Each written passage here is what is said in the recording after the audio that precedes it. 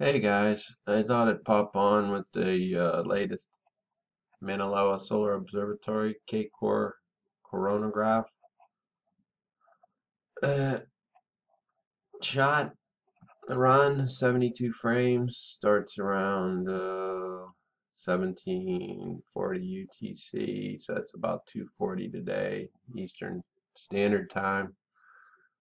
And it runs up for about 3 hours, looks like 2.5 maybe. But anyway, you see all the stuff flying around? This is crazy, man. I saw the same thing yesterday, but I didn't bother making a movie. And then this morning when I went back in and looked, and they somehow had sanitized yesterday's run. It's still up, but all this stuff you see flying around, they managed to take it out. And still had these objects down here, which you could still faintly see with all the clutter.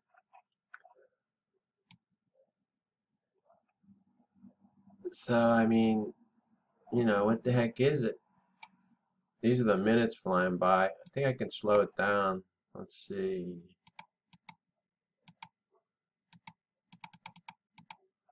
That's as slow as I can get it. You can still see the minutes are flying by still quicker than a second.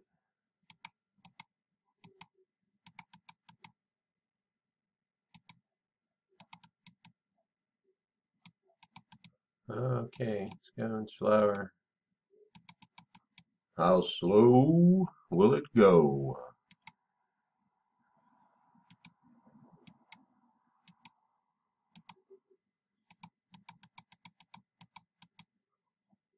Ah, we got it pretty slow. So it's running, it's still a little bit more than a minute a second, looks like.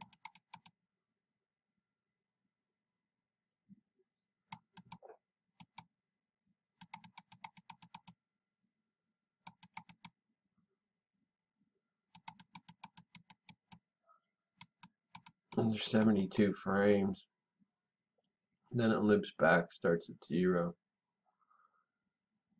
So I got it down to maybe almost a minute a second. Still perhaps a little bit faster. But it gives us a better look at what's flying around here. I mean, to me, I don't know what else it could be but other than a debris field. Somehow they're catching a debris field flying around. Excuse me. Between the top of this mountain in Hawaii and the Solar Observatory, they're shooting a telescope shot right at the sun. This is the occlusion disk. And so the time would be earlier in Hawaii. Not that that would make a big difference, but I think it might be about 6 hours earlier than here. So that would put it about, what, 8 a.m. or something to start. Somewhere around there. But it's definitely the lights, the sun's up. I mean, look at all this stuff. This is craziness. And you watch tomorrow. I'll leave the link. Go in and look, and if I don't make a video on it, you'll see that they got this all scrubbed out, sanitized it out. So like I said, we still got a couple main objects here and here, looks like, from some of my earlier vids.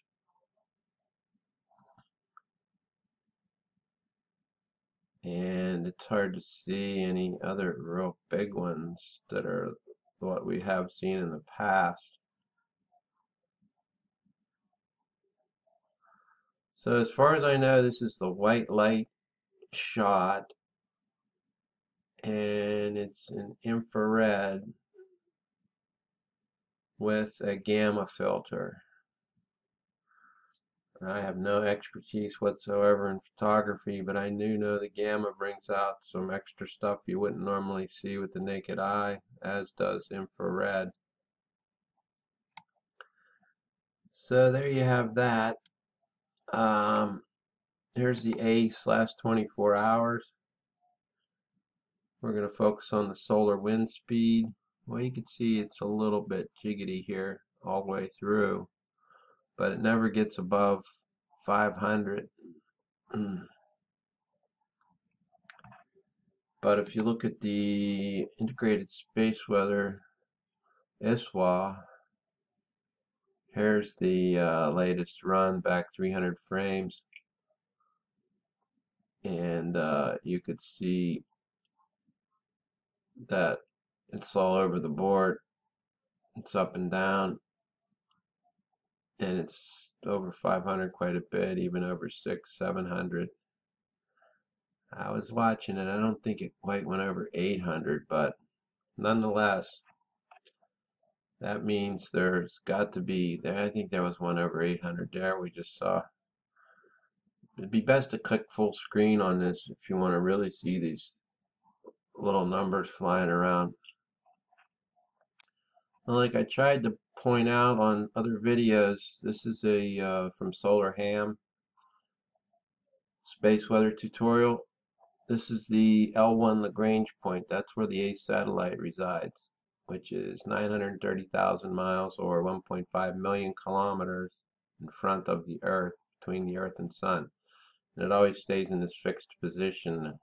It's because that's what happens when they put it in that spot. That's why they call it a Lagrange point. And that's L4, Lagrange point 4, L5. That's where the stereo heads. Satellite, you get all those shots of the sun, the A1A, SOHO, SDO, I believe. Stereo behind is over here. Supposedly that one's been down for a couple of years. You don't see it. But anyway, point being, looking at solar wind, we should only be detecting on this ACE solar wind satellite, space weather satellite, stuff that's coming from the sun up into this point where the ACE satellite resides. And as I showed you, the solar wind speed's been pretty constant, 450, except you get all these little blips here and there. But it never got above 450 really at any point, and then it started dropping down to 400. Showed you here solar wind speed, and this is being measured by these GOES satellites in this 22,236 mile fixed orbit position, geosynchronous orbit around the Earth. This is what all this measurement comes from. So clearly there's something that has to be in between the ACE satellite and Earth, somewhere, something that's behind the ACE satellite that's throwing solar wind pressure our way. Now whether it's another solar body or I'm hesitant. I don't think it could be one of the planet's magnetospheres throwing that kind of pressure, but if it was close, maybe, I don't know. Because clearly we got a bunch of backside pressure coming from what I would have to determine would be Nemesis, our binary twin sun. And you're seeing the backside pressure here along with all these blue interplanetary magnetic field lines. Should only be about 9 because we have 9 planets and 1 sun normally, but now that there's a second sun in the neighborhood with 7 planets of its own, it's very likely that that would account for all these extra interplanetary magnetic field lines. And you get especially a bunch of ones creeping out in front of us. So whether this Nemesis is somewhere off to the side and it's still shooting solar wind this way and it's still wrapping around and making a electromagnetic connection with the Earth that way, or whether it's directly behind. I don't know if it's directly behind because I don't know, we didn't have any magnetopause reversals like we have had in the past. This is when we actually did have a magnetopause reversal back on March 12th, 2012. I think that was the first one. And I believe there was another one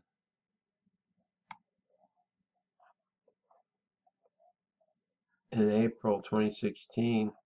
And there might have been another one in between. But anyway, I don't have enough video time to try to hunt all those down.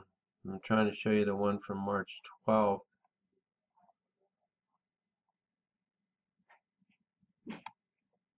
But this video is not cooperating. There it is. You see that?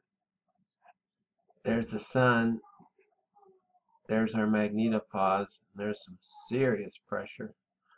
So that had to have been when, this was back in 2012. That had to have been when Nemesis was incoming. Now it's on its way back out because if you look at my YouTube channel, I made a bunch of videos beginning in 2015, and I caught it when it first made its perihelion around the sun. And this is a picture of that. It was in late 2014, and around November.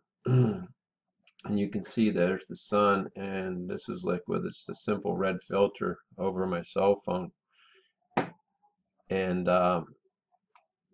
you can see the sun, and then there's a whole bunch of other celestial objects. This is about when it made the turn back in 2014, and you can access some of those earlier videos if you want, but I would highly recommend you check out some of these other videos, especially if you want to get a handle on what's really going on with the weather on the earth and how you can perhaps make a difference and keep yourself from being victimized by severe weather. But as you can see, my channel went down for like 2.5 years almost. The last video was around 9/5/15, and then it went down for like till January of 2018. That's when I was, for some reason, it just came back up, and this is when I started making videos again. But if you page back through here, you'll see some of my earlier stuff. So here's the solar ham tutorial. I put the links below. And this is about the Lagrange point, or I'm sorry, this is about the phi angle. And if you look at it here, anything above 180 means something, we're connecting to something behind the Earth. And look at this, I mean, it's all over the board. There's some serious magnetic instability around the planet. And it would be my hypothesis that Nemesis is somewhere probably behind the Earth, but I don't. That just doesn't account for the extra solar wind pressure coming from in front of the planet. So I'm not exactly sure about that, but unless there's another solar body, a little smaller third sun, I don't know. I honestly don't. Don't believe in that stellar core theory with Dr. physicist Claudia Albers and Scott's channel. I mean, they're at this Info COINTELPRO channel, without a doubt. So I don't hold to any of the stuff they say. But anyway, I'll leave the links for this stuff, and looks like I'm running out of time here shortly. I pulled up the geospace. There really wasn't a lot to see on that. So I'll leave you with the MLSO images, and we'll let this run out, and we'll see how much they sanitize this thing by tomorrow.